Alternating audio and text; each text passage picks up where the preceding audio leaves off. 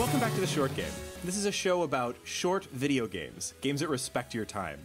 I'm one of your hosts, Reagan Kelly, and I'm joined by all of my awesome co-hosts this week. First off, Shane Kelly, my bro host. How are you doing, Shane? I'm great. Got a new microphone. I hope all of you in the podcast world can hear the wonderful difference. I certainly hope so. We're going to be trying a couple new things with our production this week. If anything sounds funny, bear with us, and maybe let me know. That'd be cool, because I'm going to be trying some new editing stuff this week. Not to go into too much detail. Oh, hey, Nate Heininger, how are you doing, Nate?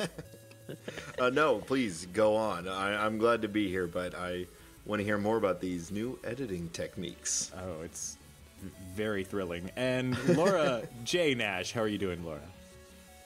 I am doing great. I'm a little bit more into robots this week than podcast editing, but that's just me. Yeah, robots. Robo-buddies. Brobots. Yes, this week we're talking about 2064, Read-Only Memories, a sort of point-and-click adventure game from Midboss. Which I have to say is a great company name. It is a good company name. And I'm glad you said sort of, because it's sort of a point and click. I mean, you look around a room and you can pick up things, but also most of the time you're just talking to people. And think someone said in the chat earlier while we were planning that we've done walking sims, but this is more of a talking sim. Yes, it is. This is a game that is... It's a cyberpunk mystery, and that mystery plays out almost entirely through extended dialogue sequences that you have some control over. I would say stylistically, it's kind of a classic adventure game in that you're collecting picking up the occasional random item from the ground and walking around and talking to people. But it has a lot more going on in the character department than most of those games. Yeah, it's beautiful looking, and I'm sure we'll talk about some of the characters and the art in a minute, but just in terms of gameplay, the thing that it reminded me of the most was actually the Phoenix Wright games.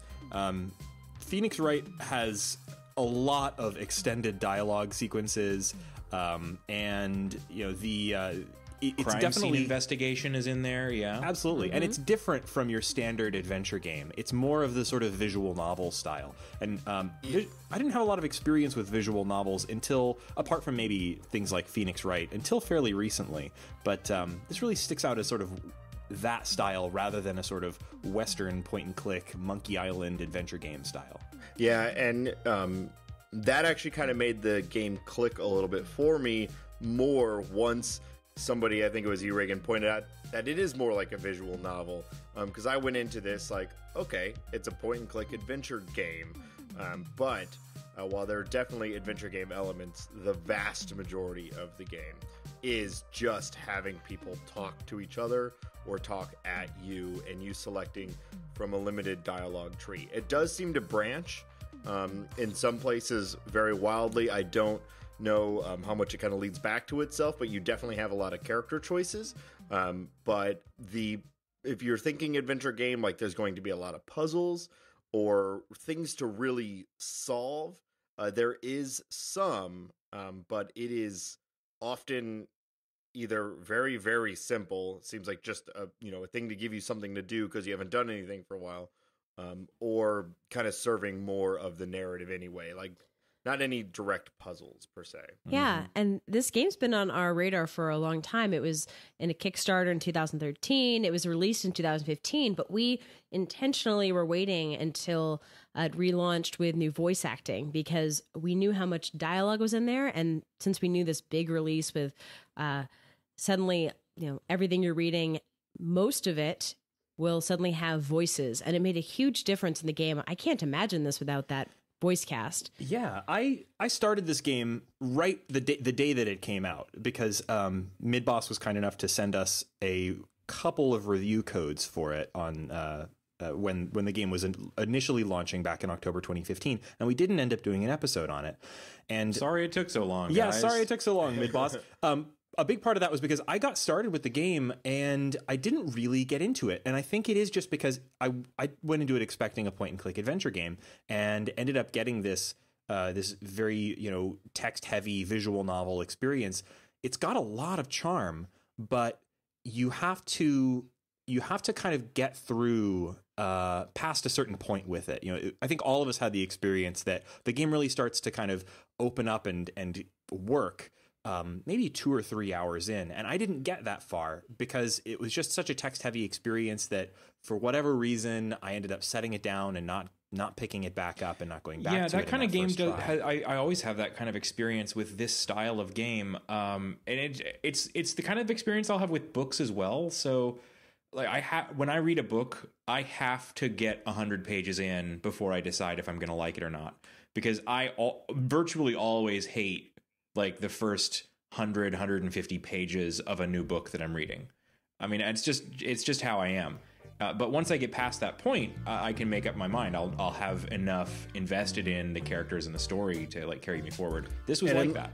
Unless you're reading direct like action thriller, every chapter is a cliffhanger. I think that's probably most people's experience is a lot of, everything is kind of a slow build, and then you find yourself very, very hooked into it. And I felt the same way about this game. And one thing I wanted to say too about the voice acting, I didn't get into this until after the voice acting, and I think it was a great addition. I did find myself, as I got further into the game, you could hit spacebar to kind of reveal the text, because as they're talking, the text is going along the bottom to like match their speech. You could hit space to reveal all the text, and then you could hit space again to like make them stop talking and go to the next line. I did find as I got more and more into the game, I just would hit space. I would just I read faster than they'll talk to me.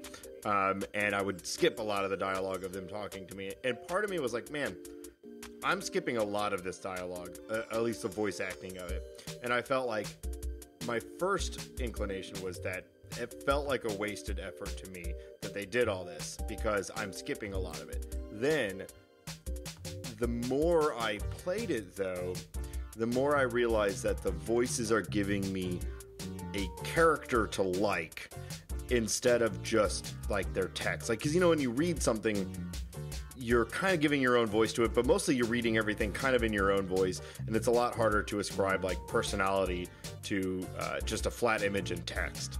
I think it was still worth it and probably made the game much better.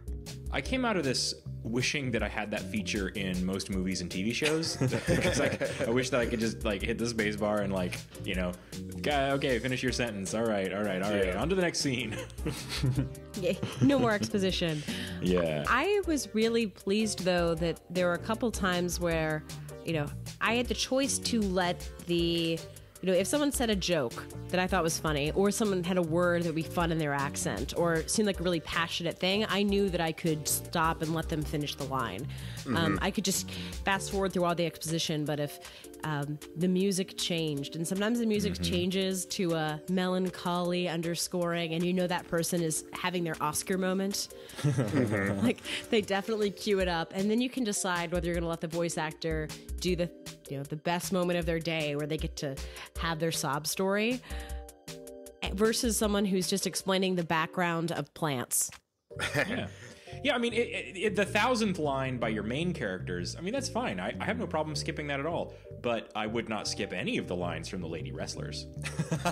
Oh, no. And Melody, man. Melanie and her, you end up with this lovely white-haired rich lady later on in the game. And I just wanted that woman to milk every line of dialogue she had. Oh, yeah.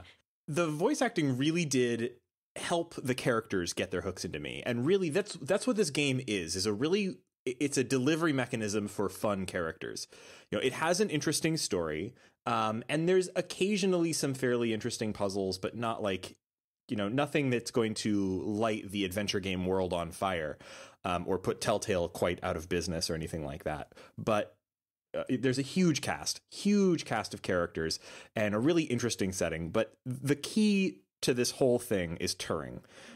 You're playing as a journalist in this sort of neo-futuristic cyberpunk version of San Francisco, and your friend Hayden, who's some kind of AI researcher, he mysteriously disappears, and his research project, the first sapient machine, a little robot buddy named Turing, shows up at your apartment asking for help in finding his creator. And Turing is absolutely a charming design. From head to toe, he's adorable, or I say he, and actually I should say they, because there's a whole matter of does gender apply to Turing and how is gender applied generally in this game. But Turing is this head-to-toe adorable design. Wonderful voice acting by Melissa Hutchinson, the same person who did the voice of Clementine in The Walking Dead. But even Turing didn't completely get his hooks into me until probably an hour or two into the game. Like, it takes some time for this stuff to really start working on you. And you have the choice to tell them that you find them annoying. Like, it's a game that lets you say you're too chatty or get impatient with it. Like, it understands that sometimes people are not going to be charmed by the robot who really likes Bob Ross. Or trees. And you mentioned too the setting. It's literally called Neo SF.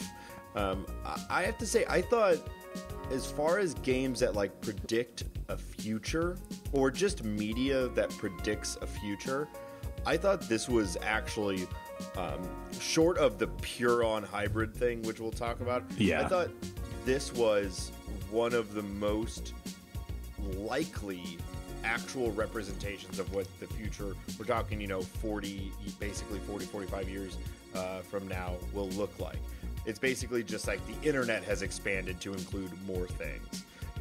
And there are cybernetic implants. Now, the stuff that's like a little over the top is like people can basically become like cats, and people can, there's a bear that has basically like a smart cat. It can't talk, but it's basically sentient and can walk around and acts as a butler. But all of their handling of technology, I really feel like they spent a lot of time building the world and trying to make it make sense within itself. And I thought a lot of the research, or rather the science that we see of that time, is way more likely than what we normally see, which is like, oh yeah, of course in 40 years we're all going to be in like flying cars in cloud cities everywhere. Like, this was still kind of like grungy city life. Midboss is based out here in the Bay Area, and this really feels like a Bay Area version or view of the future.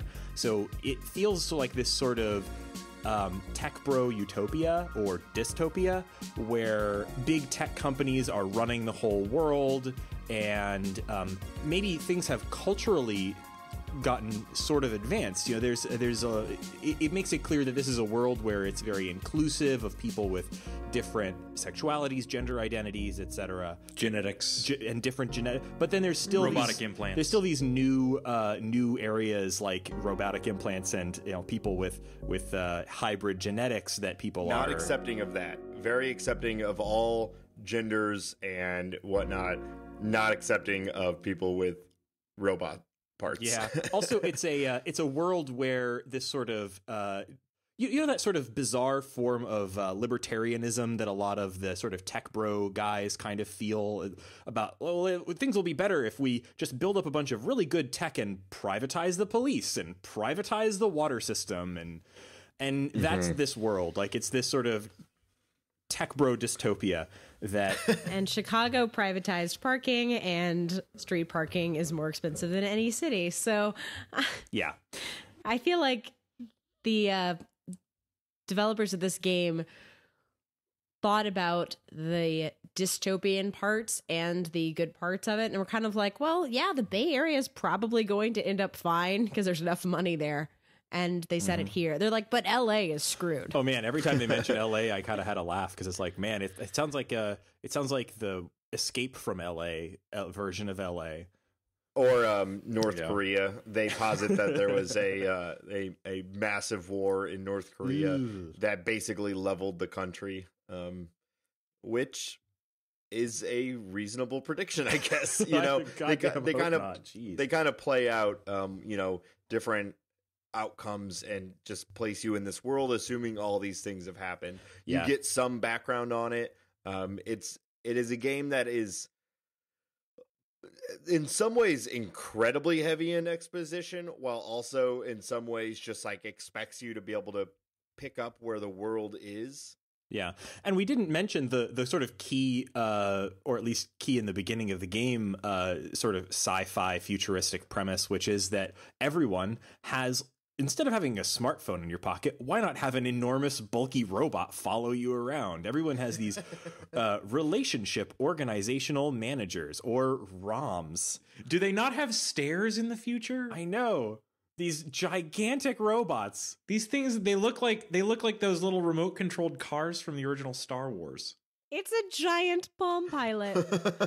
They're like Siri, but takes up as much space as your refrigerator. Like, what is the point of these things? But They're hey, cute. Everyone has these cute robots that follow them around and answer basic questions that a web page could answer for them, And occasionally Right. get mad at you for asking. Yeah, but the premise of the game is that that Hayden, your missing friend, has turned one of these things into a real boy, or girl, or non-gender binary creature, and it now needs your help in finding its creator. And I guess we'll leave the rest of the story discussion for after the spoiler break.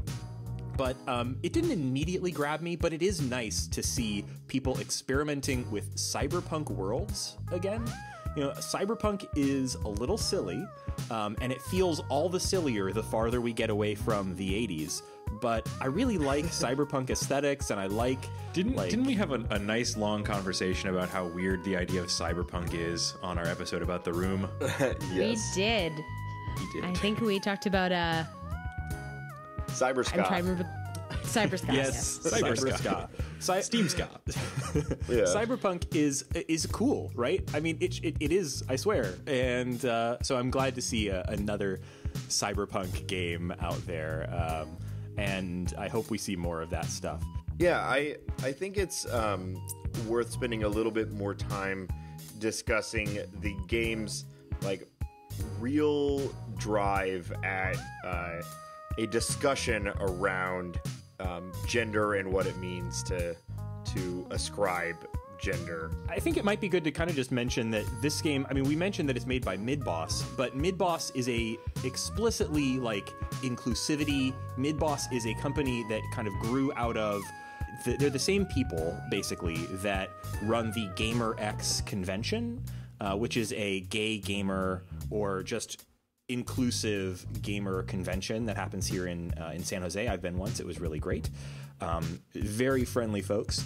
They are also kind of known for doing this documentary a few years back called Gaming in Color. It's a documentary about sort of the scene of gay gamers. So they really kind of have an explicit message they want to convey here, I think, and it has to do with making a game that's inclusive. It's got an inclusive team. I think it's an entirely queer team. They've got lots of gay and trans game makers on the team, and they're wanting to tell a story that is about inclusivity. I really wish one of us was gay to provide some comment here. Make sure they were. Yeah, there's no comment there, but unfortunately, what a heteronormative podcast group we have. But I could say that it fits very well because cyberpunk and AI is all about identity. And let's be honest, like Westworld wasn't questioning gender. Yeah. But AI is always about who am I? And it makes sense that in Neo San Francisco that you would be asked, what is your preferred pronoun? Yes, that would be part of my job is making corporations include non-binary gender on forms. I have that argument about once every 6 months, and I always win it because people go, oh, it's a PR nightmare. I should remove it. So it makes sense that robots would have as their setup, what is your preferred pronoun? Yeah. Great. And it actually has you pick when you first kind of set what's your character name. It has you pick your pronouns, and it includes even the like gender neutral ones. I'm so sorry if I mispronounced it, but it's Z, Zim, and Zer. Yeah.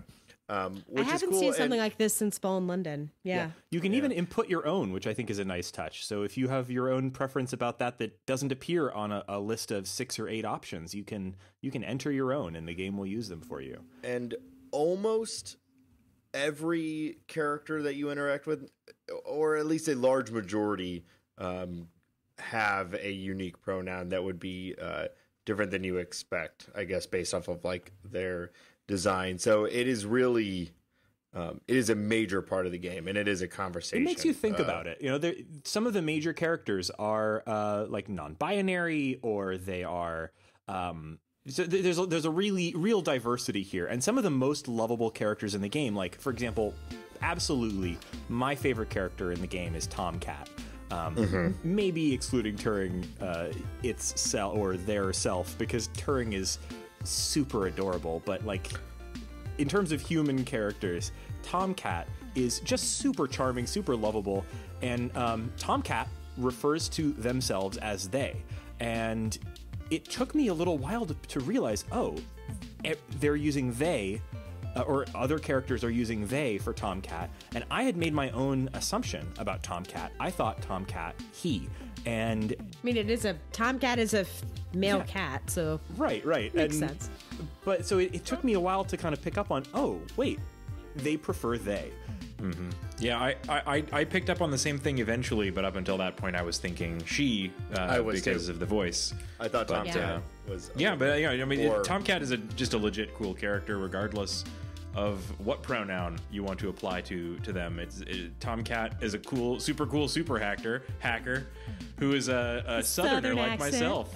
So which I really appreciate them representing us.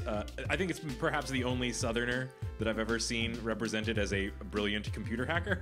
Yeah. Who has the worst southern accent on this podcast? Who has the worst southern accent? I'm the only one who's still currently living in the South. I do declare that I have the very worst southern accent on this podcast. Oh yes, Reagan wins. As the only one on the show who's not from Texas, none of you have strong southern accents. Oh, I mean, if you were doing one, how bad would it be? Okay. Like if you were trying to be a Georgia peach, Nate, how bad would your accent be? No, you go on ahead. No, I'm just going to sit here and drink my tea. You go on ahead. It would be a mid-julep. That's the worst. But that is pretty bad. But I love Tomcat. And the fact that, like, one of these really key characters just, I mean, maybe 2 hours into the game made me think, oh, wait, right, okay, I've got it. And I had to, like, recalibrate a little bit. And that's an experience that I think this game wants you to have. You know, it wants you to think about this stuff. It wants to ask you, what preferred pronouns do you have? And think about, this is something that people should think about, you know? This is the future where we're supposed to be beyond this stuff. We need to be in a world where people care about what other people, how other people refer to them, and you know have the care to have that consideration for your fellow human being. And it's a very like Star Trek thing, though. Star Trek was doing race and just straight up male female. This is doing gender identity. It makes me think of there's that Patrick Stewart quote where they asked him, in the future, don't you think they would have a cure for baldness?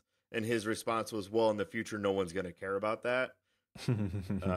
So it's like 10 steps past that is what this game is doing. Yeah, I will say this is, despite all the murder, this is pretty G-rated. You can get around murder. Yeah, there's not a lot. There's a lot of exploration of gender identity, murder. But there's not orgies everywhere, and the murder is 8-bit. So yeah, I know sometimes people hear sexuality exploration and they think, oh, this is a really racy game. I just want to ward that off fast. It's just purely dialogue.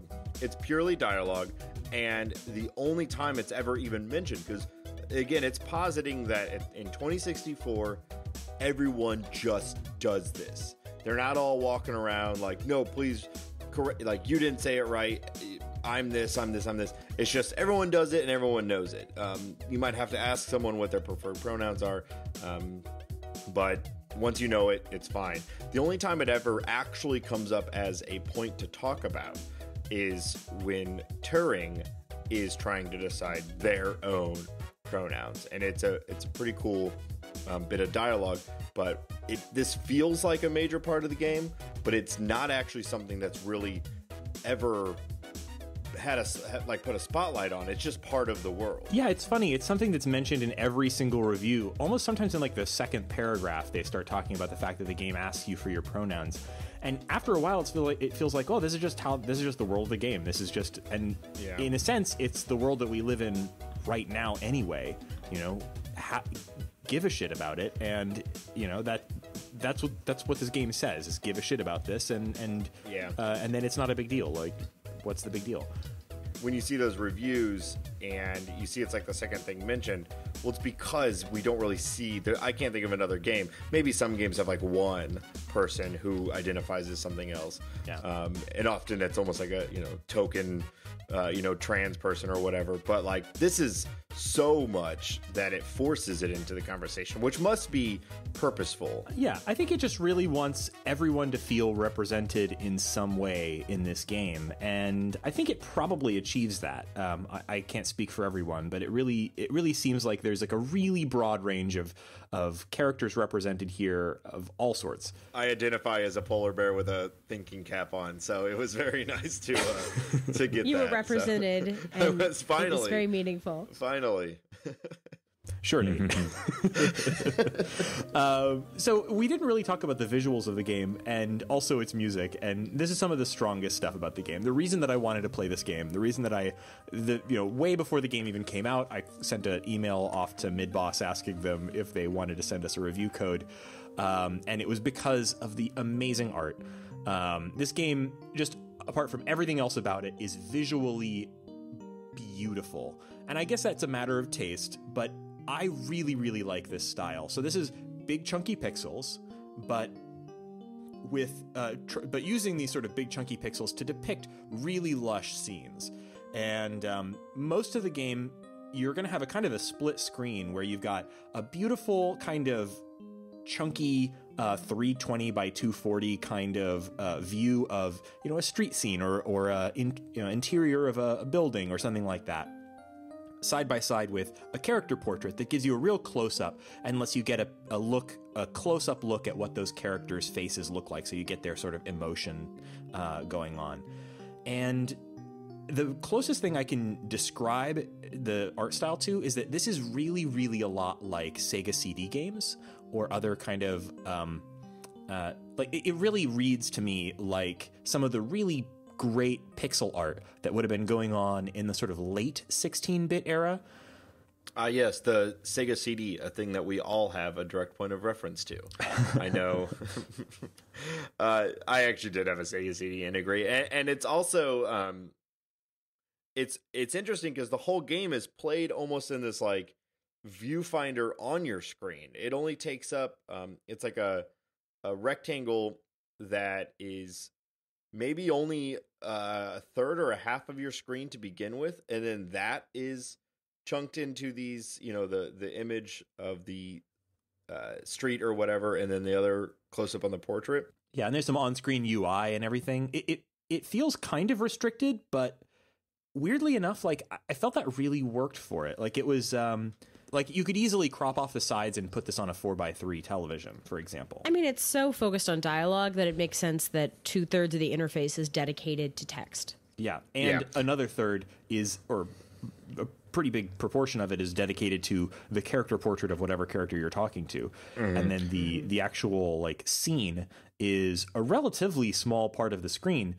But the fact that it was so small meant that they had to get creative with the pixel art.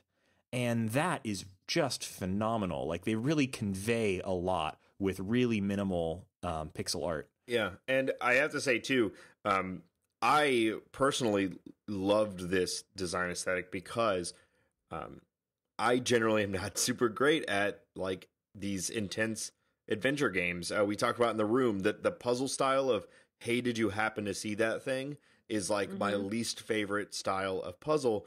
And this made it significantly easier when everything is a flat screen that you're looking at, and it's not like your whole computer screen with a dozen things to click on. It's one flat image that there might be a lot of things to click on, but it's all right there. It's all condensed, and it only takes you maybe you can identify everything that is clickable if you will, in probably 10 seconds on a screen. If you mouse over something and it is interactable, you immediately get a little highlight around it. So it's never trying to you never have to pixel hunt on this game. Yeah, exactly. It's very effective, and it looks great.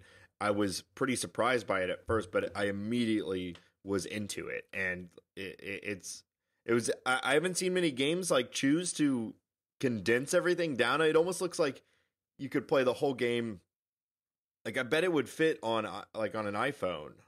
They've talked about doing a mobile port of it, and they are planning on doing that eventually. They put that on hold while they finish the voice acting, but it absolutely could run on an iPhone. One other thing I want to say about the visual style while we're on the topic is that this is a pixel art game that doesn't cheat.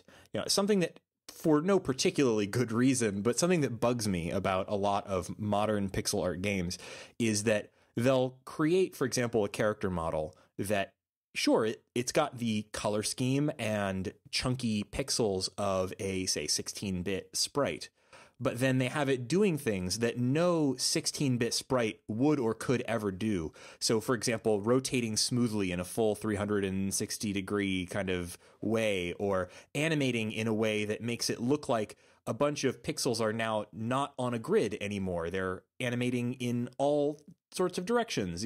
This sort of fake pixel art, sometimes it can still work, but it's not authentic. But this pixel art is straight up grids. Every pixel is carefully drawn to a grid, and every time the character portraits, for example, animate, you get a real sense that somebody was taking loving care over every frame of the animation that they're doing, even though they are maybe, low frame rate, simple animations. So if you love pixel art, this is a absolute tour de force in pixel art. It's super, super good looking. And I want to make sure we talk about the music. Oh, yeah. It is great. Yeah, I can't say enough good shit about this music. Seriously. I had times where I was playing the game where I would sort of let it play, while I did something else, just to let it repeat those damn tunes. Right out of the gates. Really good. Right out of the gates. The Killer theme. The theme song, the whole package. I was into the tone of this game immediately. You get this 80s. You were mentioning Escape from New York vibe. The music would fit into an 80s movie perfectly. It also, though, fits perfectly as FM synth, console quality. It's like a really good soundtrack from an authentic 90s console. Yeah, it really has that Sega sound to me. Yeah. I don't know. I think that's the FM synth sound that you're talking about. It has kind of really good recreation of instruments in a synthesized way. It doesn't have that early sound of just really good satisfying beeps and boops. I don't think there's any sampling on this at all. It's got to be they did some research to make sure that this would sound like something that could have been at home on a mid-90s Sega console, just in the same way that they did with the graphics. Like I said earlier, when I first got into the game, I got a few hours in, and it was that original version before they added the voice acting, and I didn't really carry it through. But I tell you what, I downloaded the soundtrack, and it was on repeat on I didn't even finish the game at that time, but the soundtrack was on repeat on my iPhone for a couple of months. So it's an amazing soundtrack. And if you get the option to buy the game with the soundtrack included, I think that's an option on Steam and probably also on other stores, depending on where you buy the game. If you get that option, do it, because once you get into this game, you're going to want to put that soundtrack on your phone and listen to it on repeat. Yeah, it's great. Forget the game. Well, and it's very important because that's a lot of what you get is the sound design and the voiceover. It had to be good.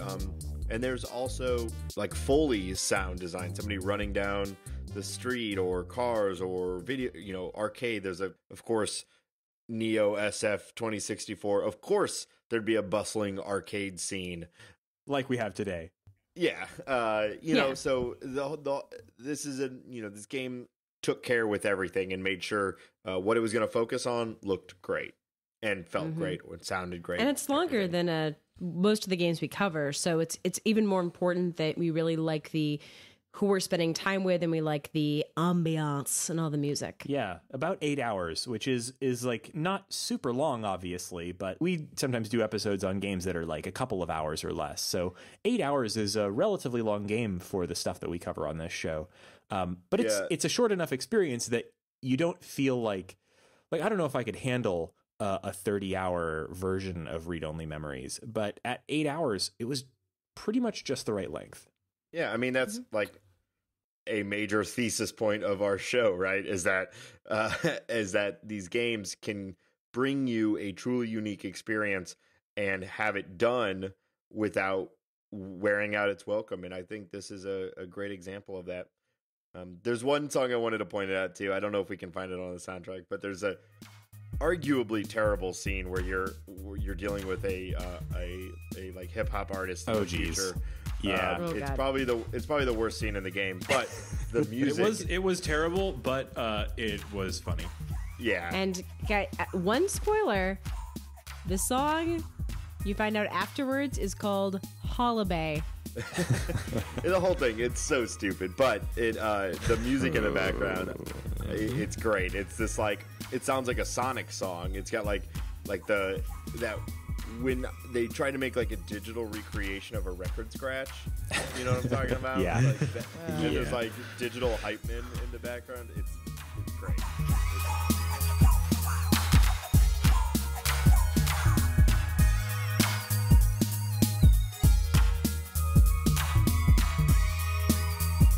So a lot of what made this game so compelling is its story. I mean, we're talking about a very narrative-based game here, and we don't want to go much further into that without giving you an opportunity to go play the game yourself. If you haven't played the game, next up we're going to be talking about the story and some of the surprises therein. So if you haven't played the game, maybe skip ahead to the end or pause the episode and come back when you've had a chance to get through the story of the game. But here it is. This is your spoiler break.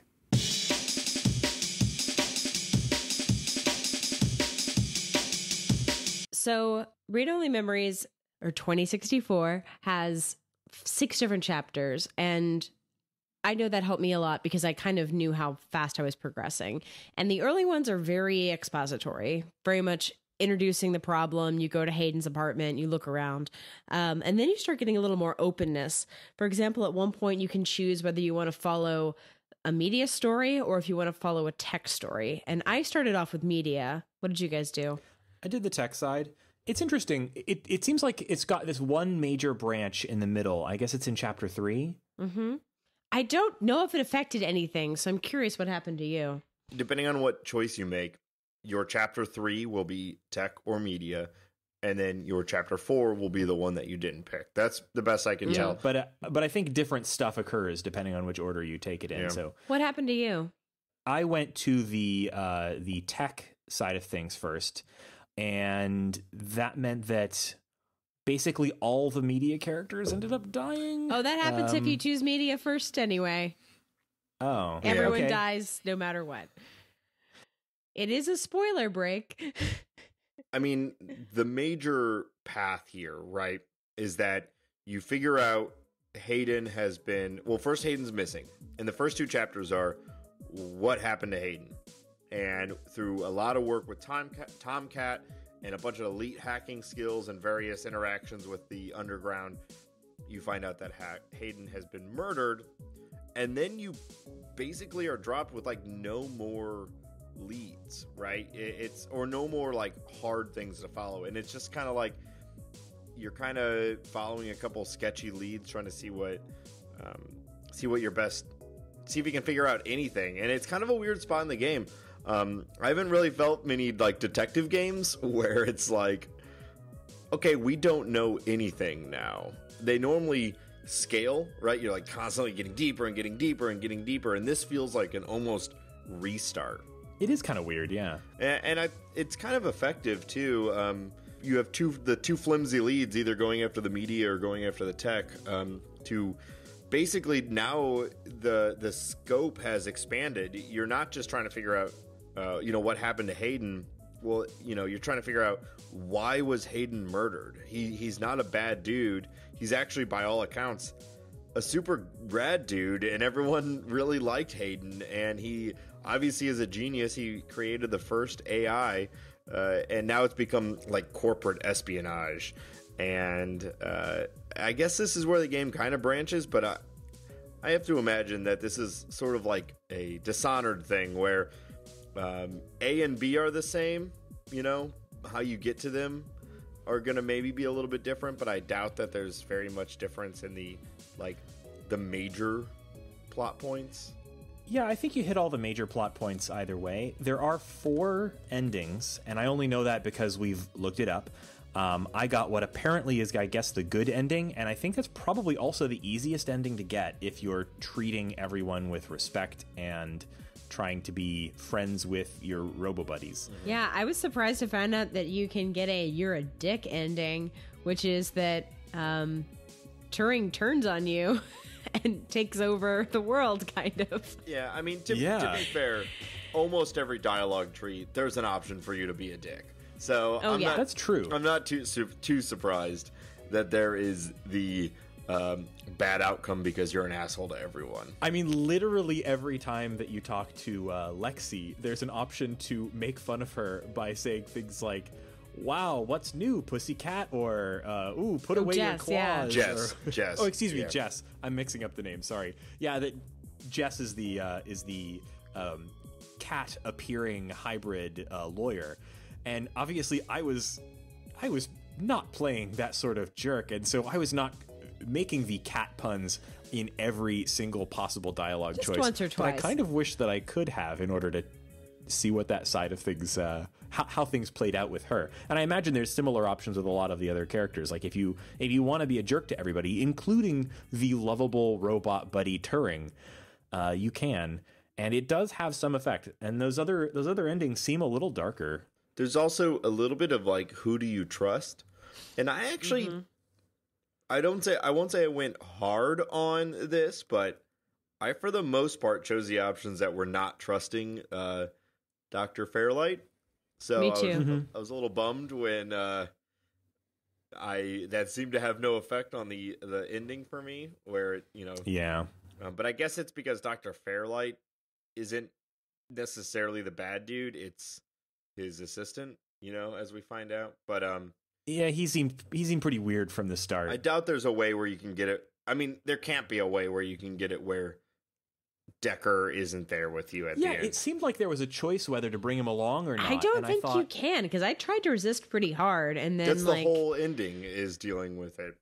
and then Turing's like, you have a 17% chance, better chance of winning if you take him along. We're bringing him. Okay, Turing.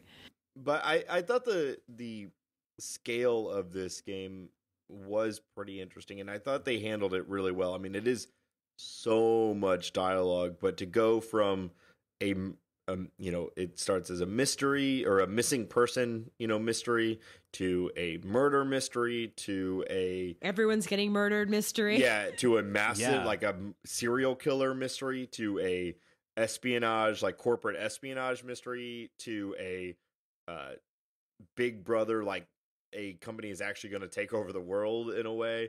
And it all comes to a Terminator down to movie. Yeah, to a Terminator movie. It hits a lot of things, and I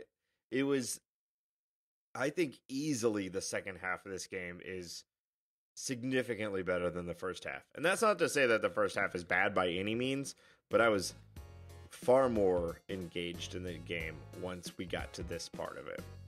Yeah, I think for me, the thing that really got engaging at the end was just sort of like I started becoming attached to the characters. I don't actually think that the last half of the game has significantly better mechanics or anything like that. It's still pretty much a point and click visual novel. But once you get attached to the characters, that style starts working for you. It's a bit like sitting down and watching a TV show or something like that, where you enjoy the characters. It doesn't matter that it's minimally interactive. It matters that you enjoy spending time with these characters. Yeah, but they also do just include more interaction in the second half, and I think the first half might have benefited from that a little bit. There's like more better, and puzzles aren't really even the right word for it, but there's like more better things Mini for you as the mini games, exactly, for you to the player to do. And I found myself early in the game kind of torn. Part of me was like, why do I even like this? Should be a movie. You know, like this should be something that I don't even have to interact with. Can I hit auto? Can I like set up one of those little birds that just pecks and it just hits space for me? You know, when dialogue is done. I actually had the same sort of feeling about this at that point because right now, you know, in my long game world, I'm playing Tokyo Mirage Sessions, which is a JRPG. And it has a feature that I really like. It has some fairly long dialogue sequences, but there's a button you can hit that will just automatically advance the dialogue as soon as each character finishes their lines, turning each of these fairly lengthy cutscenes into a bit of a movie. And I really, really wanted that feature. I felt like this game was caught in between. It's like I wanted either more puzzles or none at all. You know, I wanted it just to tell me what was happening or to like really be more involved. And I thought that the second half, it had a better balance of me being involved as a player, or at least seemingly involved with more choices. Where do I go? I can do this or I can do this. Whereas the first half was just a lot of like, okay, hit space. Now, I will say they did some really cool things in the first half, training you for the last half. You know, there's the arcade game. Did you guys play Mega Phobator? Yes. And I loved that it came around at the end. Yeah, and the like one of the guys at the arcade is like, "Oh, you better go beat that." So I was like, "Okay, I'll go play it." And I won at Mega Phobator. And then of course it's a thing at the end, or there's that little mini game where you are trying to redirect the teens, which we haven't not talked about yet. You have to redirect the teens. Yeah, the punk teen lovers. Punk teen lovers, and one of their names is Starfucker, and it's a great name, but it's also a great band. Have you guys ever listened to the band Starfucker? Yes, I have. I love it. It is a great band. And we endorse the band Starfucker. We do. There's fantastic. Our explicit right there. Yeah, right. I know. No, it's one word. It's not a bad word. The word is Starfucker. It's a proper name. They do make a They do make a pretty heavy joke about that, though. It's Starfucker and Ollie. He said, well, that's because you're not a star yet. And Ollie just gets real uncomfortable. He's like, but we haven't even. Oh. Yeah. Those poor boys. Yeah.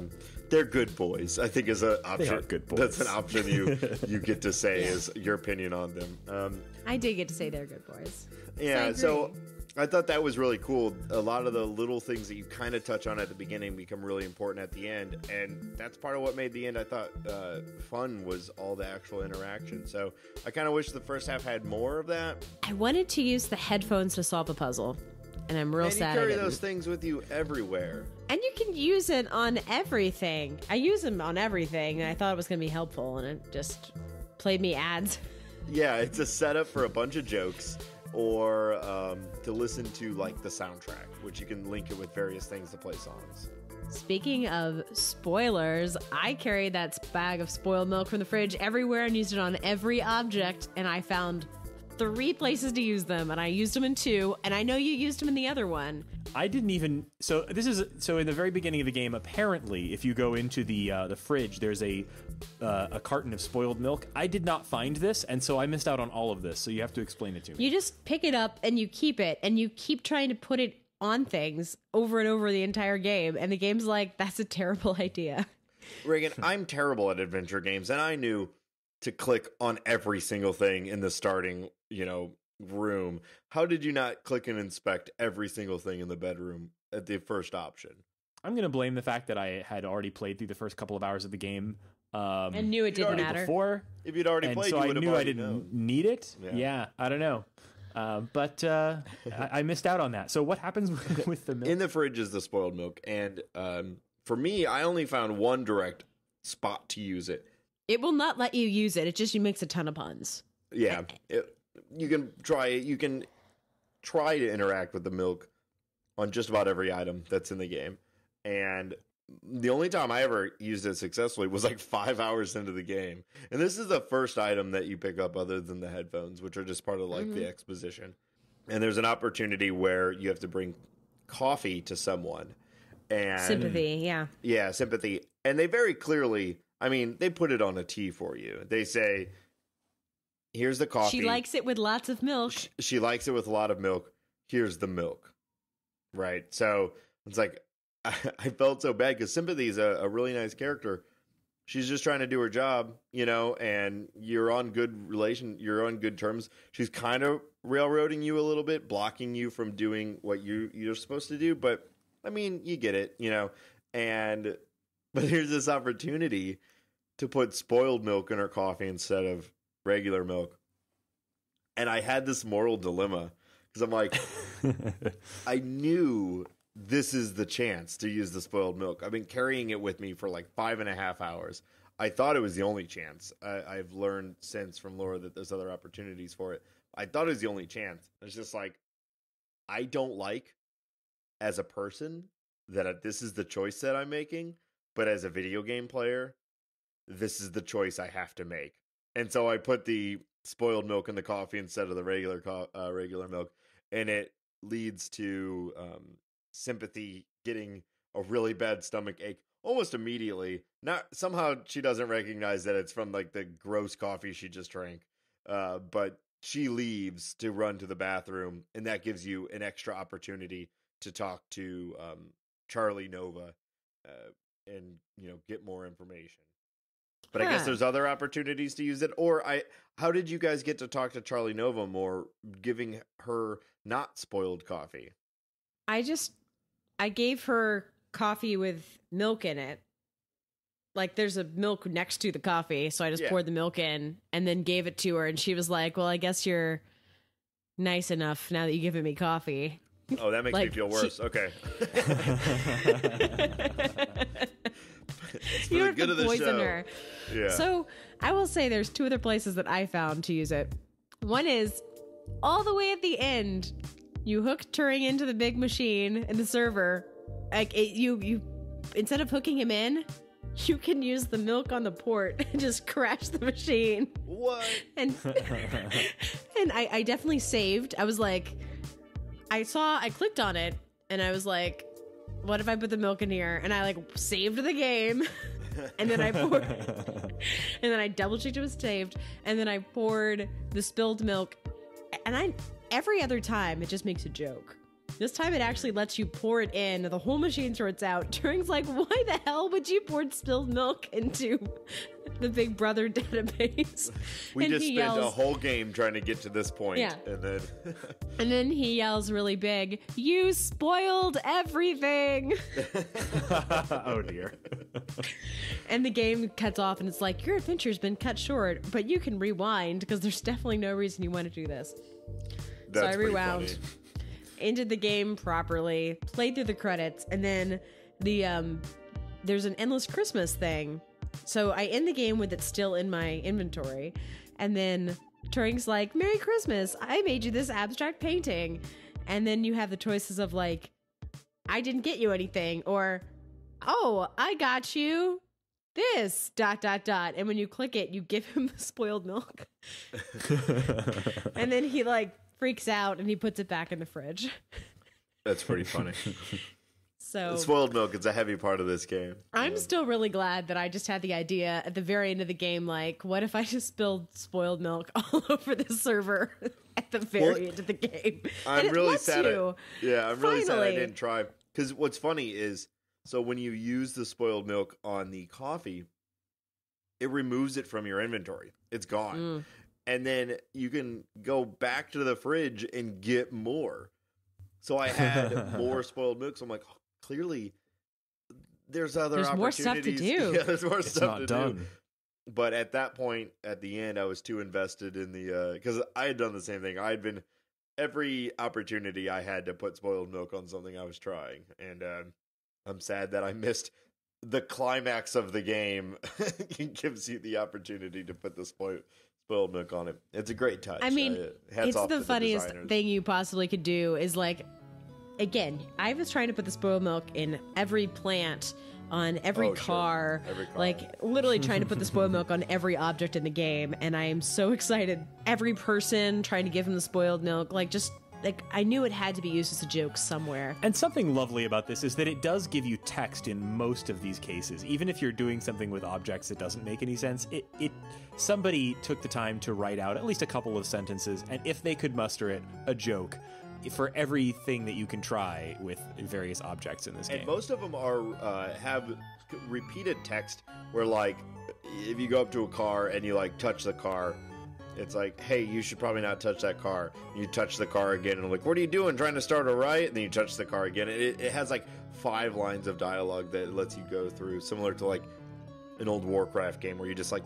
keep clicking on the guy until he gets annoyed by you clicking on the guy. I believe I got a achievement called Farewell Old Friend. You finally found a use for it. Oh, nice.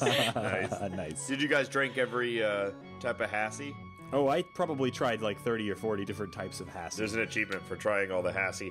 I did try all the Hassie, and I love the little Hassie that comes up every time. Every time you Hassie is brought up.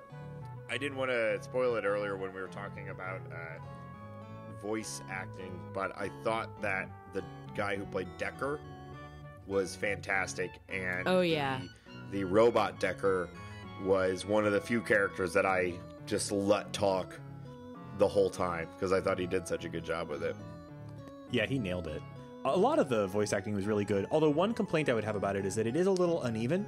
The cast is huge, and it's a mix of professional voice actors and folks who are not professional voice actors, but are interesting for other reasons. And sometimes those non-pro voice actors work really well, and other times I don't think they're used really particularly correctly. Yeah. For example, like, I'm a big fan of Jim Sterling as a YouTuber. He's really funny, and I think his takes are good. But they had him do the voice, and he's like a charming guy. And they put him in as the head of the Human Revolution. He's this sort of anti-hybrid bigot, I guess. But very and it's affable. just a weird choice. That's true. But it's just a weird, I don't know, that for some reason it didn't work, in my opinion. I'm sure that, it probably was what they were going for, but it didn't quite work. And there were other places where I thought like the voice casting was kind of weird or off.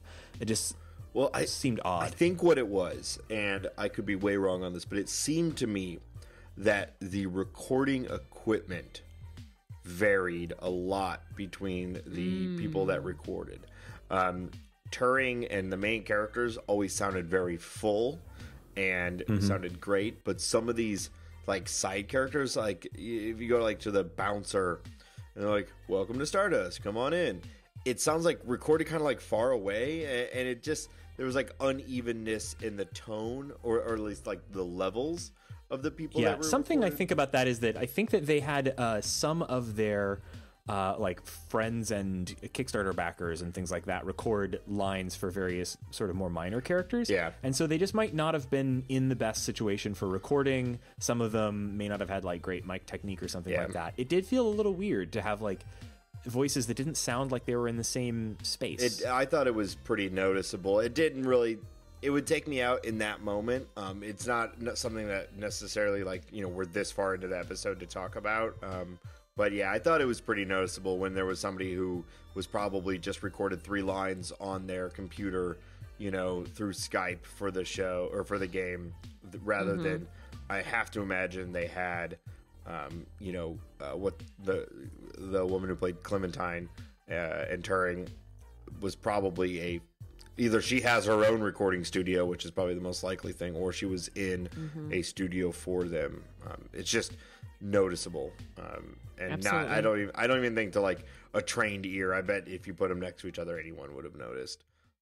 But I get it. It's also a small company, and to say that like, hey, you should have had professional level voice acting for everything is a little unreasonable. But also they did decide to do it, so Yeah. You know, and like particularly because like this is a game with an unbelievable amount, like for what amounts to an 8-hour game, this has I think something like 10 plus hours of just recorded audio. And that is a lot. Like you can compare this in terms of just the amount of voice acting that had to be done to like probably 30-hour games. I will say the only disappointment I had in that front is there were chunks at the end where people had lots of dialogue that was not voiceovered. And I'm sure it was because of branching, but it was really sad towards the end when we were in the sewers, we were in the mess, and for Turing to not be saying the lines felt very odd. Yeah. There were just like a handful of places for that. And I wonder what the reason for that was. Were they just lines that got missed during recording, or were they things that like maybe there's some branching in the paths that meant that they just couldn't accommodate all the different options with voice acting? I get not naming all the drinks or like the drink recipes. That's totally fine to not have that be voiceover. But at the end of the climax felt really odd. Yeah, to have Turing have her like crazy or their very long speech about trees, which was charming and great, and then not to have like a plot specific and purposeful line at the end. The silence was noticeable, and it dropped the tone, even though, like I said, I skipped a lot of the dialogue of them talking. It just was very noticeable to have it for the majority of the game through every branch, and then to not have it. It had to, my guess is it's a budget thing, but it's weird for it to be so linear. Like if you knew you had a budget problem, cut it out at the beginning when it's less important and put it at the end when it's more noticeable. And I mean, more of Turing's voice is always better because Turing is the cutest. Sure. Yeah, absolutely. But overall, I mean, I think that if we're trying to like recommend this game, I highly do, but I could, you have to give it a little bit of time to get into it and know what you're getting into. Yeah, know you're getting into a 8-hour visual novel and not some kind of like puzzle heavy adventure game with lots of, real head scratcher puzzles in it or something. It's like watching a movie that is set in Ireland and there's really heavy accents, and you need to give yourself like 5 to 10 minutes to see if you can understand the accents, because you're not going to for 5 minutes. You got to custom your ear, figure out if you're going to like this movie, and then based on the merits. I feel like it's the same thing with this game, but with pacing. You got to figure out what pace you're going to get through it, and then see if you're going to like it. And give the characters an opportunity to get those hooks into you. Like, I really feel like this is a game that takes some time because it relies so much on your developing affection and interest in the, what happens to the characters. And right off the bat, it doesn't have that. I mean, Turing is an instantly cute design, but in the first couple of scenes, they're a robot, and they're a little bit robotic in their interactions with you. And so it takes some time for it to kind of warm up. Yeah, ultimately, I think I said this right when it was done, is like, I am really glad I played this game. I don't know where it ranks, in like my favorite games that we've done, but I really, really am glad that I played this. It's unlike anything that I've played before, at least for the show especially, and I would recommend it. I don't think it's going to be a lot of people's favorite games, but if you're this far into the show and you haven't played it, then you probably will like it, because we've been talking about it for a while. Yeah. And if you aren't sure if something like a visual novel style game works for you, this is a good place to start, because as visual novels go, this is a real short one. I played Danganronpa last year, and while I really, really liked it, it was, I think, like 25 hours, and that's a short visual novel. Yeah, this is more like a visual novella. Yeah. So if you're not sure if that style of gameplay works for you, give this one a try. It's a good place to start, probably. And it looks great. It sounds great. The characters are fun. It's warm. It is very enjoyable to be around. At times it's delightful. At times there's a lot of people dying, but then there's delightful things that happen right afterwards. Sometimes it's silly. If you classify fun as having like a bunch of things to do that are going to give you a lot of that like addictive video game feedback stuff. from games. Yeah. Like you're not going to get a lot of that like addictive feedback that you get from video games, from a lot of video games, but you're going to get a different kind of enjoyment out of it. Mm-hmm. Yeah, totally. It feels like a throwback to some sort of false starts or like dead ends of a video game evolution. Visual novels as a style are still a thing, still pretty popular in Japan, but almost not at all here. We got a few of them. If you look back at the 90s, like Snatcher came over, it got fully translated. It got a release on disc on the Sega CD, and it was well regarded at the time, but it didn't sell because Americans, I guess, didn't want to read large amounts of text off of their television screens in the 90s, and no one in this country really makes those games. Yeah. That style of games, whereas in Japan, things like the Famicom, what's it called? Famicom Tante Club or whatever. There's like a whole lineage of like mystery solving, text-based adventure games that are very different from the Western style of adventure game and more like this. It's a big style over there that had a lot of success.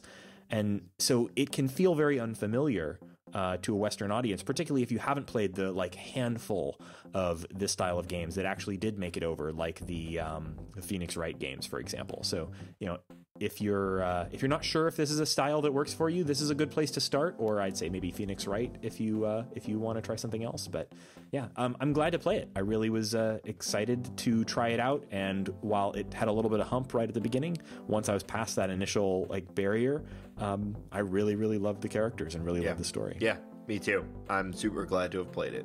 So thank you so much for joining us on this episode of The Short Game. I've been your host, Reagan Kelly, and you can find me on Twitter at Reagan K. That's RAYGANK on Twitter, or you can find the show on Twitter at _short game. We love to hear from you, so let us know what you're playing and if you have any suggestions on short games that we might be missing. You can also let us know on our website, www.theshortgame.net, where we've got a contact form.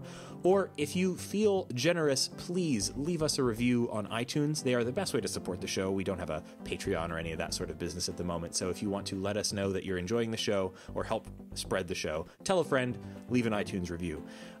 Thanks to my co-hosts, Laura Nash.